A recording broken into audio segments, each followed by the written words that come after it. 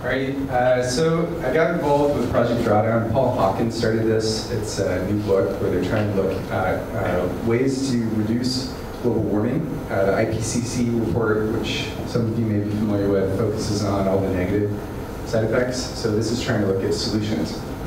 So they came up with a long list of solutions, over 100. They have people all over the world looking at this with different fellowships. And it first started with, for building specific, with the Living Building program, but it was shown that there aren't enough projects going after the Living Building Challenge, so net zero is chosen as the next solution.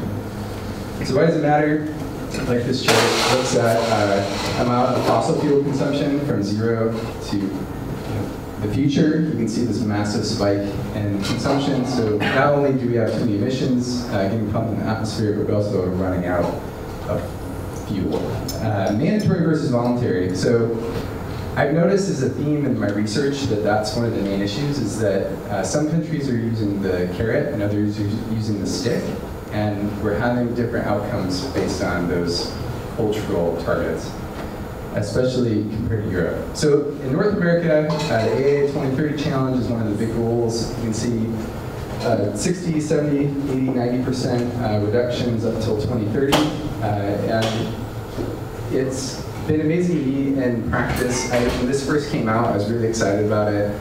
I was hoping lots of projects would adopt it, but in practice, hardly any projects have been adopting this. So this is data from the most recent AIA 2030 report.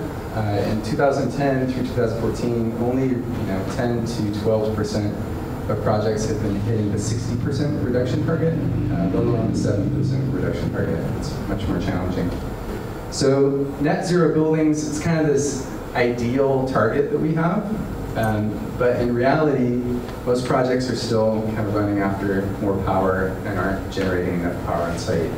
So the question is, what do we have to do to change that? And as a culture, how do we draft things to incentivize people? So then it's, what is net zero? There's net zero cost. California's defined that in their net zero definition, which confuses everybody. Net zero energy site is the one most people are familiar with. There's net zero energy source, which is what Europe's using in a lot of regards, and net zero carbon, which is kind of one of the newest metrics. For me, net zero carbon should be the target. I've got this quote from Lord Kelvin: if you cannot measure it, you cannot improve it. And I've seen a number of projects where if we're only measuring energy use or energy cost, you don't see the whole picture, and your emissions can be much higher than you would expect. So I had to look at how different countries all over the world are adopting net zero energy. North America right now, there's under 4,000 buildings that have hit that, which if you think about how many projects there are in the country, it's a tiny drop in the bucket. Europe, however, by 2020, they're mandating that almost all projects are almost net zero. So in the modeling I had to do as part of this fellowship, the blue line is the expected building energy growth. The gray line is based on our current adoption rate, how well we're doing.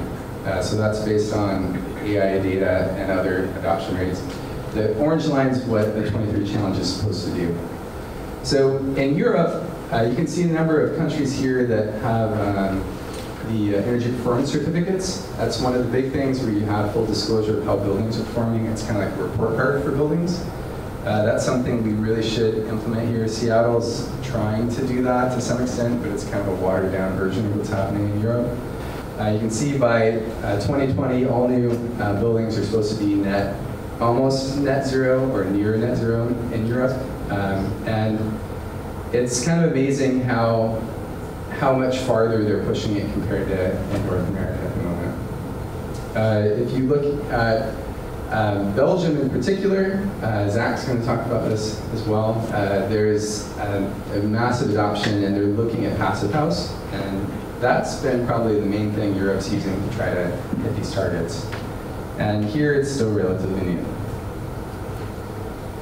So passive house, we have a number of presentations tonight on that, so if you guys haven't seen presentations on a passive house before, you'll see some more details on it, but the principles are a low-cost improvement, and it's probably about the lowest cost option we have for most housing, especially residential, which when I had to look at these net zero buildings, the majority of buildings in the world are residential.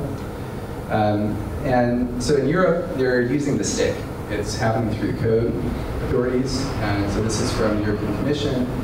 Different countries are adopting it in different ways, and it's a little unbalanced with how strong the stick is. So like if you're in Denmark, they have a very strong stick. If you're in Greece, it's not as strong of a stick. So it kind of depends on what country you're in. And it also relates to, in Europe, one of the fascinating things is population. So I had to look at these emission targets. There's this awkward relationship with population projections. So some countries have an inherent advantage because population is dropping, whereas other countries' population is growing.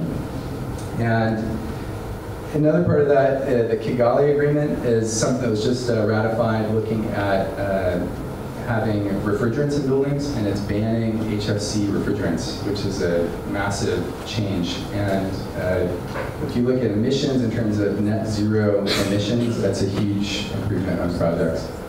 So how to get to net positive is part of the solutions. How to look at current technologies. So PV today, you can maximum get to about a 7-story building for a typical office project. Theoretical efficiency is a little over 30%. Maybe you can get up over 10 stories, but it's hard. And in Seattle, it's especially hard because energy is so cheap. So for a typical diet in America, 2,600 calories, you could feed yourself if you could eat electricity on 22 cents a day. So imagine trying to feed yourself on 22 cents a day. Even in San Diego or LA, it's still only about half a dollar. So I'm just ending with this. We live in unusual times. This is from the French Revolution. There's a lot of change happening. We need a revolution in the building industry, and I encourage all of you to help make that happen. Thank you.